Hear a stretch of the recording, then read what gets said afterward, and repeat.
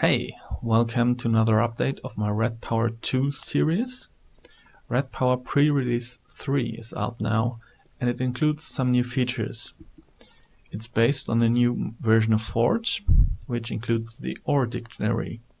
The ore dictionary allows ores like copper and tin from RedPower be used in industrial craft or other mods supporting the ore dictionary. You can use the ores vice versa. Both directions work, so you can use industrial craft ores in RedPower and vice versa.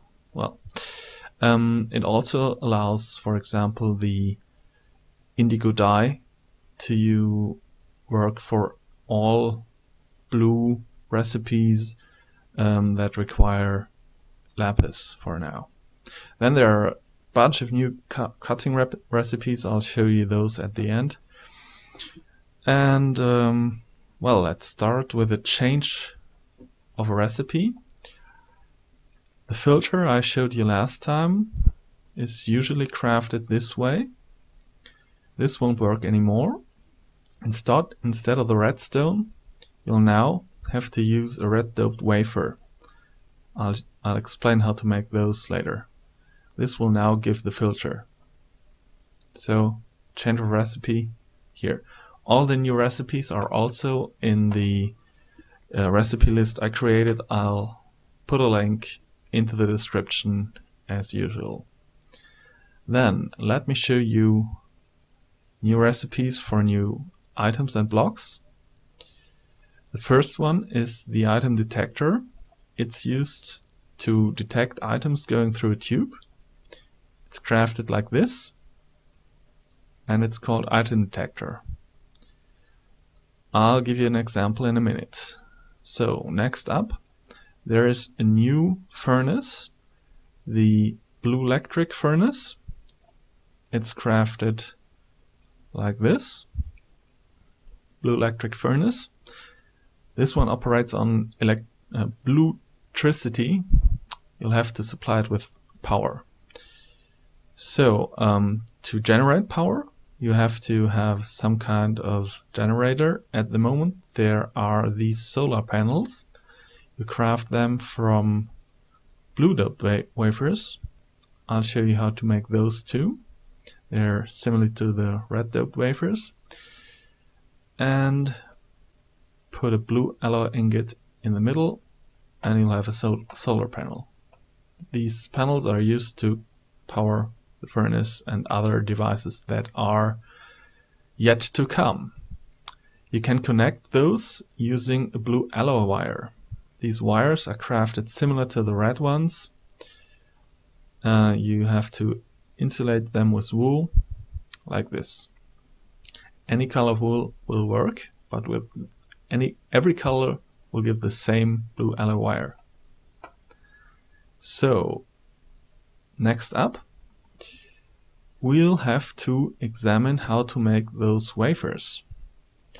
To make them, the first step is to create from sand and coal or charcoal, doesn't matter, a new item called a silicon bowl.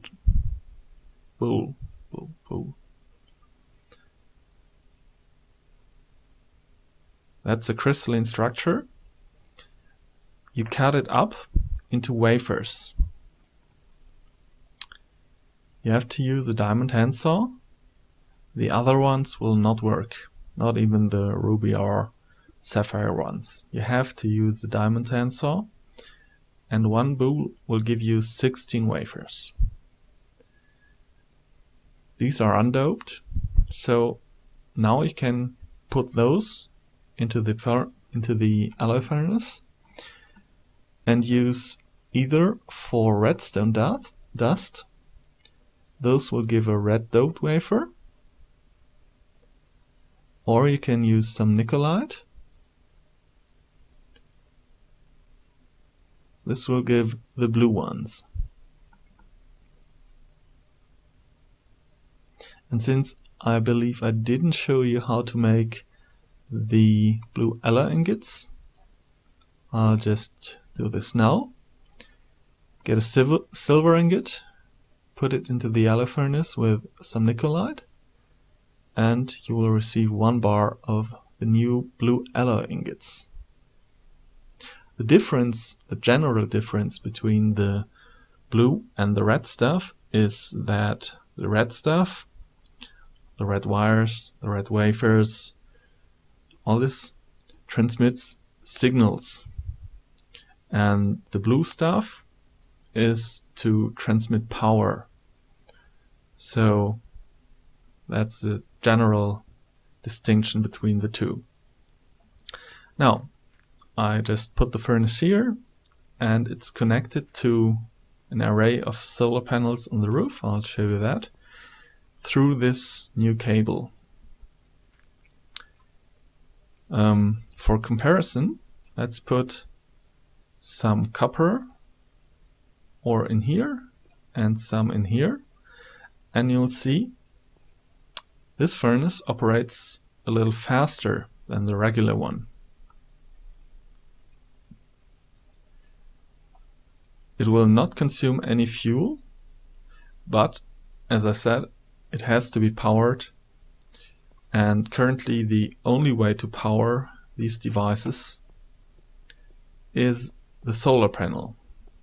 The solar panel is not a very efficient energy source, but there will be others later on.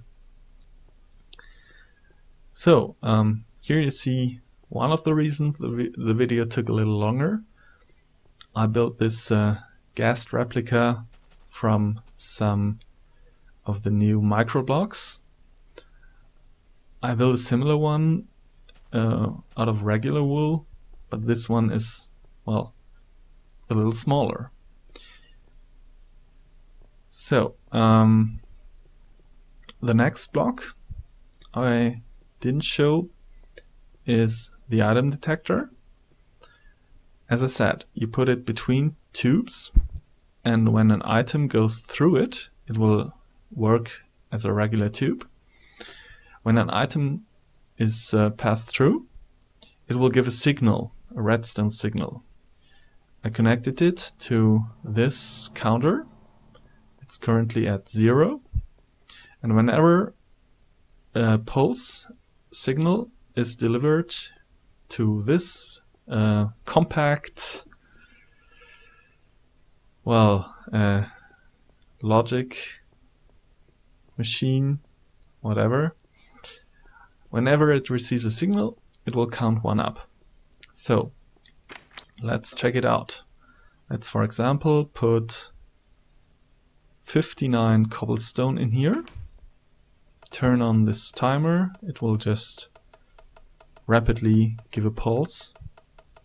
So the cobblestone is sucked out by the transposer from this chest and put into that chest. And when 59 of it has been transported, the counter shows the correct amount. So if you put, for example, a stack of something like the alloy ingots into the transposer by throwing it in, you see, well, it's over already. This goes through as a stack,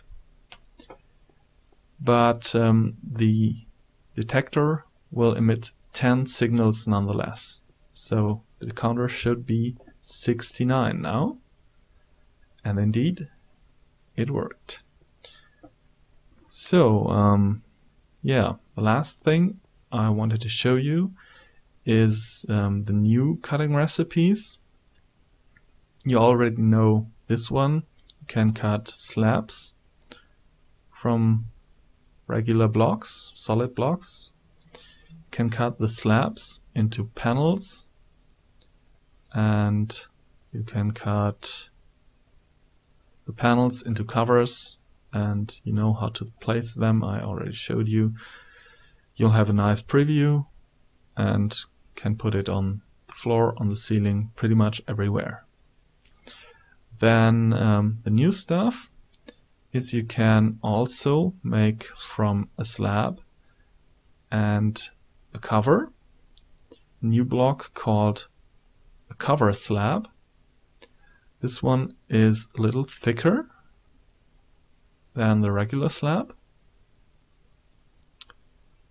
and well, it works pretty much the same as all the other blocks. You can only put it on the corner and on the sides.